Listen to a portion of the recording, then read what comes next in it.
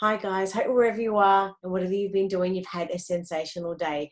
Well, I'm sure we would all agree that getting kids to eat their veggies has been the bane of existence for parents for eons. But with everything that's going on at the moment, this really is something that not only children need to be doing to be able to keep their little growing bodies healthy and strong, and especially as we're heading into the winter months and the dreaded colds, viruses and flus are sort of going to become a lot more popular, and of course to keep away from this dreaded coronavirus. But two, we really need kids to understand why they're eating veggies and why they're so important. So on that topic, if we think about it logically, we all tend to grasp reasoning best when we are given some context as to why. Now, if we understand the details of why we're asked to do something, it helps us adults and children, of course, to better understand it. So when we can actually digest the information through rational thinking, it sort of helps us understand, our feelings, how we feel about it, and not just that, but what's our response to that particular question or situation. So at the end of the day, look, we all just want our kids to eat their veggies, and we all agree with that. But experts really recommend that when we communicate to our kids in the right tone of voice, in a way that their little hearts and minds understand, we are more likely to achieve a positive outcome than yelling and screaming at them. And what the key message we really want to communicate and have our kids understand, that food is medicine.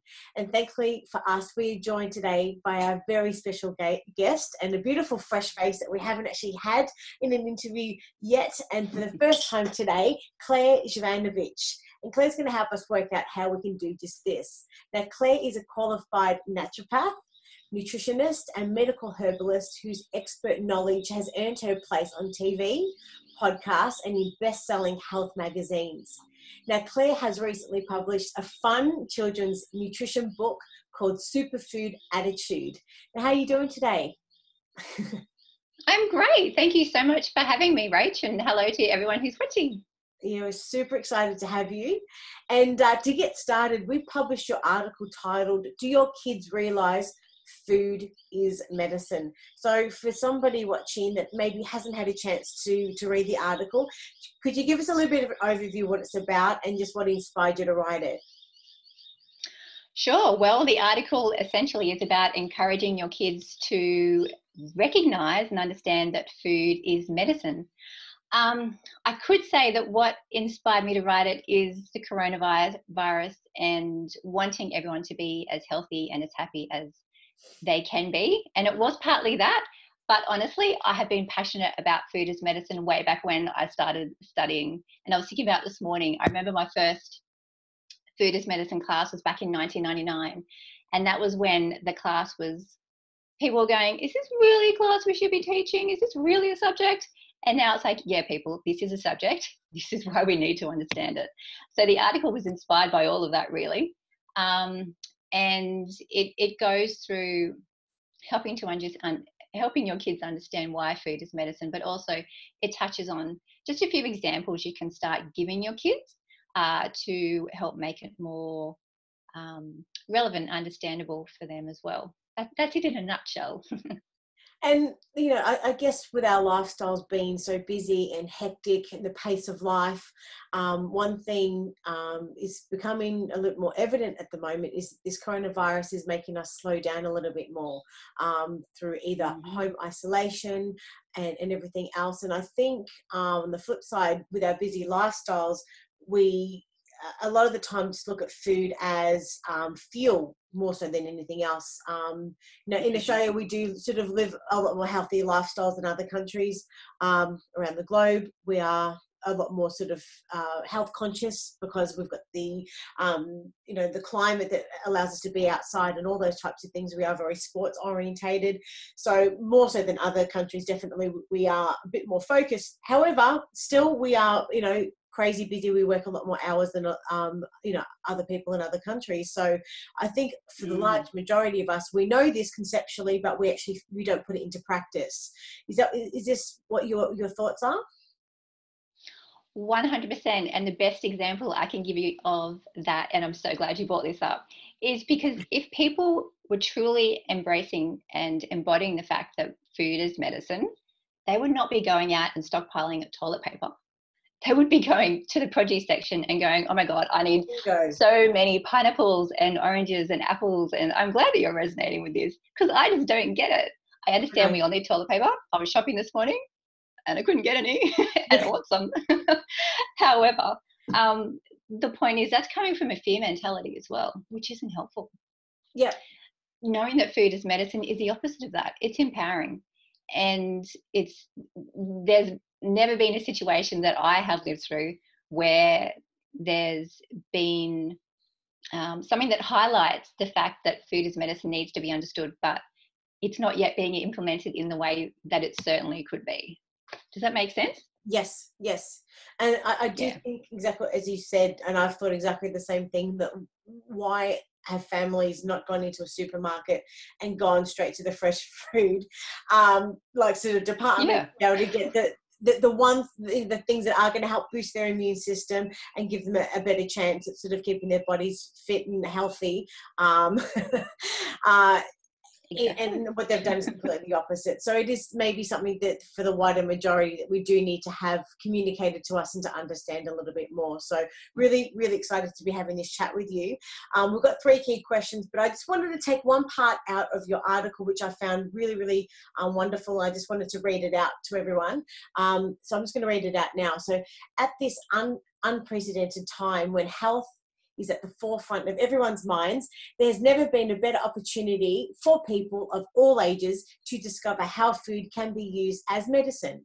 It's especially valuable to expose to children to this wisdom now during this time of crisis, as it can help. Can you just elaborate a little bit more on this paragraph, because I thought it was really, really powerful? Yeah, sure. Well, as you said, it is, or as I said, it's an unprecedented time, and it's really the best opportunity to educate people of all ages about their health, about their well-being. If there's something positive we can take from this experience, it's expanding our knowledge, it's expanding our ability to take responsibility for our well-being. That's something that I'm really, really passionate about, because I believe the more self-empowered we are, the happier we are. The more self-empowered we are as a planet, the happier the planet is, happy all the people are, and maybe the earth will be happier as well. I don't know, but it's about self-empowerment. Yeah, essentially. Well, I think the planet is a lot healthier and happier at the moment. We've seen with the pollution that's been decreased over the likes of China, over the likes of northern Italy. We've just seen in the canals through Venice that there's dolphins returning to the canals. So it's definitely Mother Earth's way of, maybe, heaven knows why these things are happening. There's so many different conspiracy theories as to why this virus is in our lives at the moment. But one thing is definitely for sure is the fact that it's giving the earth and Mother Earth a chance to replenish a little bit and breathe. That's for sure. But one thing I definitely know for sure is that as a human race, that we all grow. Our biggest growth spurts are in times of hardship. And I do think that this is a chance that is making all of us look at our health, how we treat our bodies, and ensuring that we are fit and healthy, and it definitely is an opportunity for growth on all levels, that everyone can definitely take something from this hardship that we're going through. So I'm really excited to start this chat. So let's get stuck into question number one. Question number one: why can some foods act as medicine?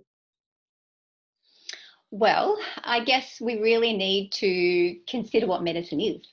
And if we look at the definition of medicine, it is to promote or maintain health and well-being. And when we eat healthy foods like fruits, vegetables, whole grains, legumes, nuts, seeds, etc., what they do is they promote or maintain health and well-being, therefore acting as medicine. And if we look inside, well, we can't look inside, that's the point. It's all the invisible special powers that live inside these foods, the vitamins, the minerals, the amino acids, the enzymes, the plant chemicals, all of those beautiful things that work together just like magic to boost, help, maintain, promote our health and well-being act as medicine. It all comes back to what the word medicine means, and the reason why we eat food is, as you said before, to feed our body. Yeah. And from some of the conversations I've had recently on this topic, I've had another dietitian sort of say, well, you know, our immune health is something that is built up over time. It's not that we're going to expect that we're going to, within the next week, start eating healthy and all of a sudden we're going to be immune to this virus and all. That's an impossibility, and we know that. And as you just mentioned before, medicine is something that we need to be able to well, ideally medicine is to prevent something. Or what are you trying to say? Medicine is to prevent things from happening, or medicine is something that, I'm just trying to get the definition of how you're defining medicine, because I'm thinking medicine is something that we have when we're already sick. Is that yeah, and I think that's, yeah, sorry. Yeah. Yeah, I think that's how most of us look at it. But I think if we're able to expand our definition of medicine, even using the word, replacing the word medicine with medicinal, going, okay, well, this apple that I'm eating is medicinal because it has all these healthy elements in it that are going to make my body feel stronger. Now, whether that be to prevent or whether that be to treat something, same thing. You still need the medicinal properties for the body to do what it needs to do. To recognize that, oh, there's an infection there and we need to send all our little soldiers over there and start defending against that as best we can. Or same thing, if you break your bone, you still need medicinal elements in your diet to heal the fracture or the break, whatever it is. Yeah. And I understand 80% of our immunity is in our gut health. And then so taking our gut health to a place where we can sort of have a strong immunity long term is something that we need to be doing continually to be able to ensure that this is not just a quick fix immunity, and health is something that is built up over time as well. So this is something that we need to be doing on a continuing basis, would you say? 100%. And I've been thinking for the last week or so, as this has been happening, that the majority of people are going to come out of this healthier, because I believe they're going to look to what their body actually needs and go, oh, actually maybe should start eating healthier now because it'll make my immune system stronger. Or maybe I should change what I'm doing in my life here so that I do feel better. And I do believe in the long term, we can all feel better from this thing that currently is scaring the pants off a lot of people, unfortunately, but completely understandably. Yeah. Well put. It definitely. I think this is the first time in our generations, definitely, that everyone collectively has been more concerned about the health and well-being of everyone in their circle, their friends, their family, collectively. So yes, we are. And as we said earlier, we grow through tough times. But let's get stuck with question number 2. How can telling kids about food as medicine help during these unprecedented times? Sorry, I need coffee. All good. I have my tea here. Well, it's all about, as you said before, taking the opportunity that's in this situation to empower ourselves. So let's think about it. We naturally eat food every day. We naturally want to eat food. It's something that we enjoy. And usually it's something that we enjoy, but we need to understand that it's not something that just fills our belly or something that gives us the pleasure. It's something that gives us the vitamins and minerals, all the elements to help us thrive and survive and heal and grow and all these kind of things. And it's really about educating kids at this time. It helps give them a sense of control, because it's very much a time where most of us feel out of control. So if we can inform our kids that food is medicine, what they are choosing to put inside their mouth is impacting how their body reacts to this situation, it's making their immune system stronger, then they have a greater sense of control in the situation. Essentially educating your kids at this time about food as medicine, although of course I believe it's always important, is it's going to decrease their stress levels, decrease anxiety, decrease feelings of helplessness as well. It's also going to boost their sense of calm, their confidence, their self-reliance, and their sense of self-empowerment as well, even though they probably have no idea what self-empowerment is. And what that will do, it will bring in a greater sense of peace for the little ones and for the adults as well who are stressed in this time, to help us get through this time, just feeling a little bit more okay. But in the long term, it's going to, obviously, the benefits are long lasting because they're going to understand how using food as medicine can help them grow as they become adults and through the rest of their lives. So using this opportunity now is amazing. Let's start educating them, because it's going to take them through till the end when everyone moves on to whatever is next. It's a lifelong journey. Yep. And it's wonderful when you think of the opportunities that it's not just going to be, understanding that fresh fruit and vegetables are paramount, but there may be times and circumstances when we're not going to be able to necessarily get all the fruit and veggies that we're used to. So educating them about value in all kinds of different food groups that we're maybe not so used to eating, as you're saying, like lentils and couscous and all the different things that maybe are a little bit outside their palate, giving them the opportunity to really try lots of new foods because of what's available, and ensuring that we are continually educating them. So what are your thoughts on that? That I 100% agree. And that pretty much if you can pick up any fruit or any vegetable and tell your child that it is medicinal in some way, and you will be correct. There will be multiple opportunities throughout the day to pick up a food that you're eating or that you're walking past in the shops. That may be lentils, that may be nuts.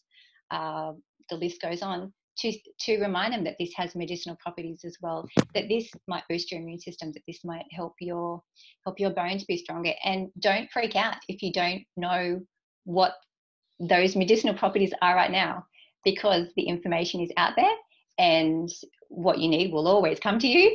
And you can always research it. There is so much out there these days. And honestly, it's why I wrote my book.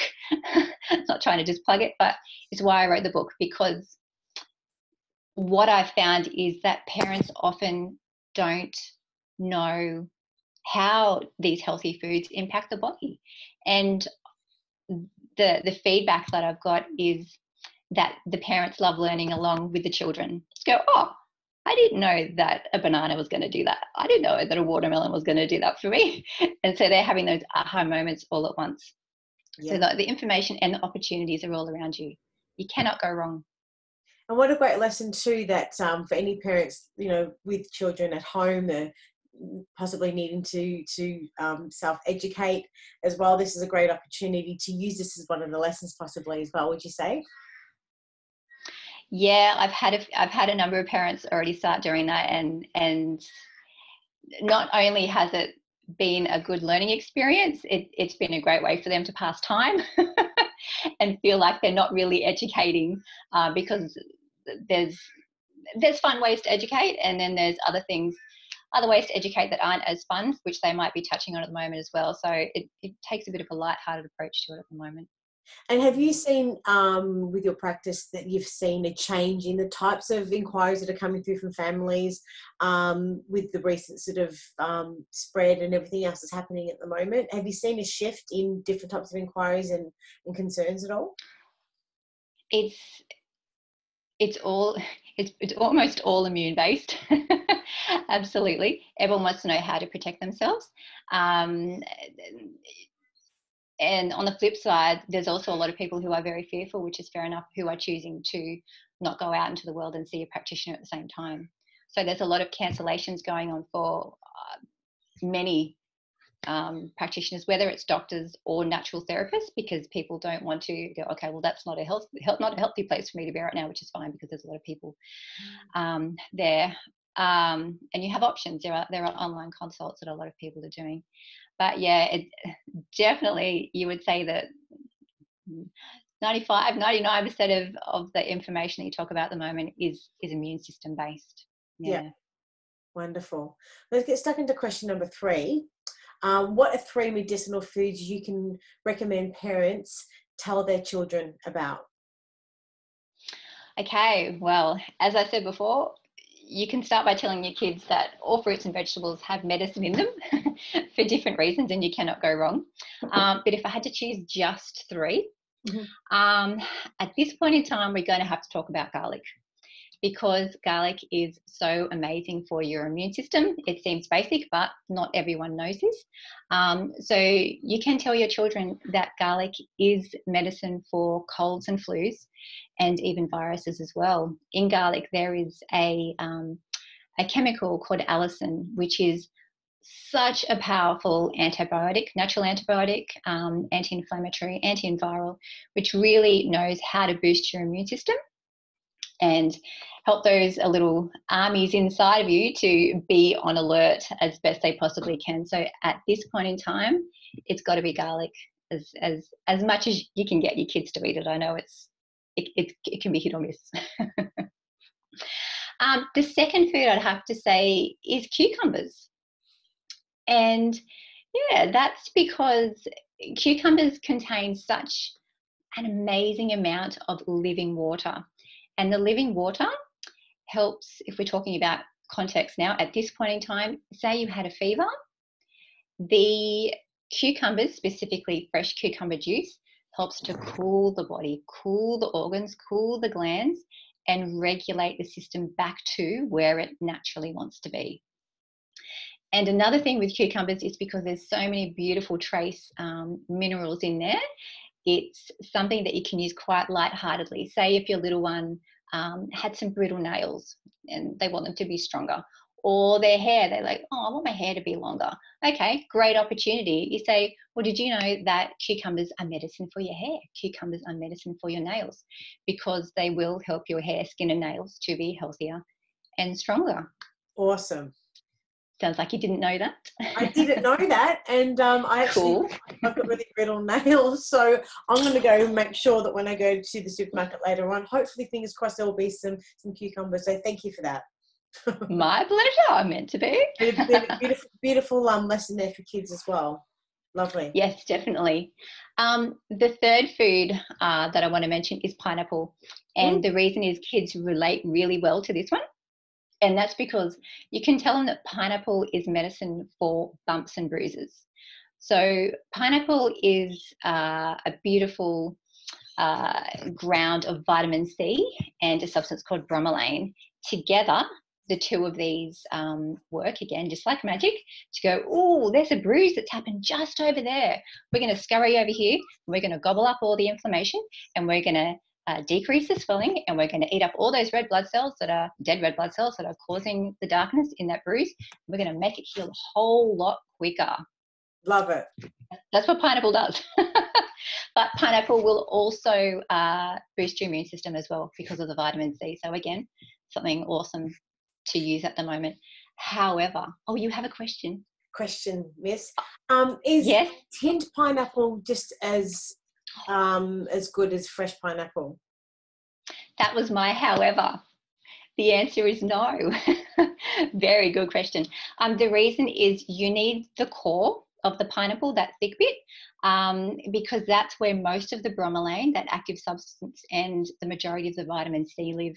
And obviously canned pineapple, that's been tossed out.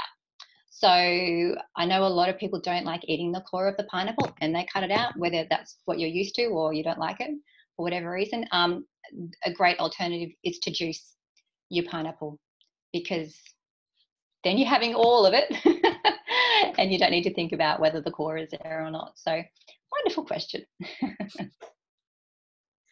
They're my three top, although I could go on for probably another half an hour, but we will not do that. Well, in the article, you do mention that watermelon is medicine for our lungs, which if you've got 2 seconds, I'd love to know a little bit more of that. And then also just about bananas, which you mentioned in the article also, that bananas are medicine for your energy. But if you could start with watermelon, that would be awesome. Sure. So watermelon is, let's look at watermelon. Look at the color. It's pink. It's pink because there's special substances in there which I have trouble pronouncing, such as zeaxanthin and other tongue twisters, as well as vitamin A, vitamin C. There's so many nutrients in that beautiful juicy watermelon that your lung tissue just thrives on. So if there are any lung conditions around, and you obviously don't have an allergy to watermelon, it's super beneficial to include in your diet on a regular basis, even if it's watermelon juice, whatever. Eat it, juice it, all good. Wow, that's incredible. I never knew that. But watermelon is medicine for your lungs. Awesome.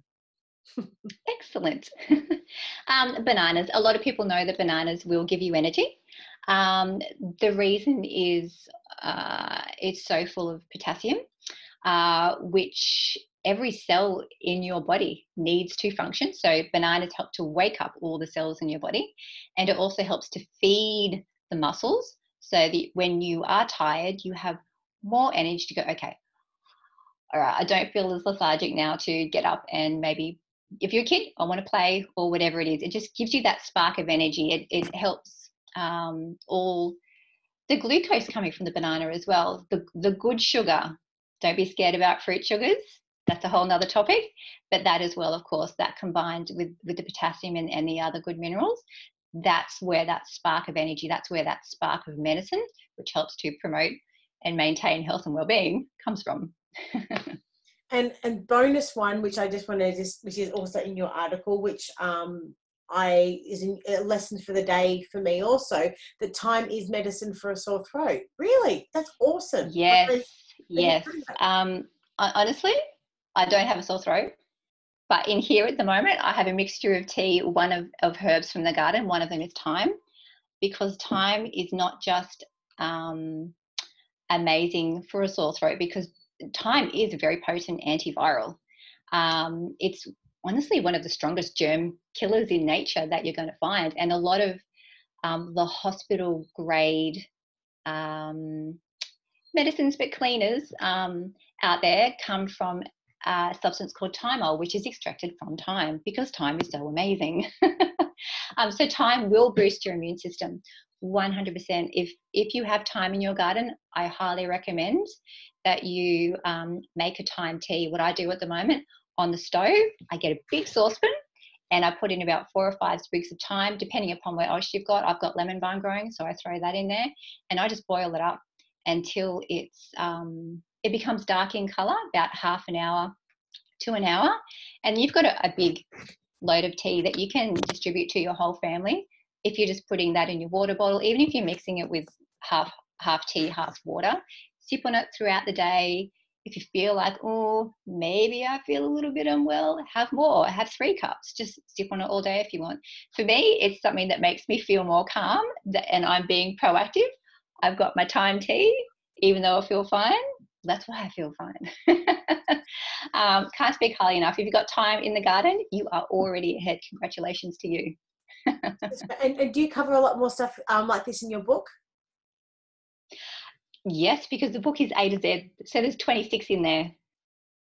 Sensational. Very, very basic understanding for kids. I don't go into the why as such, because the book is aimed at 2 to 7 year olds, but it's very much about understanding, for example, that pineapples will aid your bumps and your bruises, and that avocados are good for your skin. It's planting the concept in there so that as they grow, they can elaborate on that. If you wanted more information about that, there is I created a free educational resource which goes into the why. But the book itself, let's start with the basics and go from there. That's what I thought. That's sensational. Well, we'll have a link through to the article that we've published for you and for everyone watching, just to highlight. So we have some information in there about that bananas are a medicine for your energy, garlic is medicine for colds and flus, yay.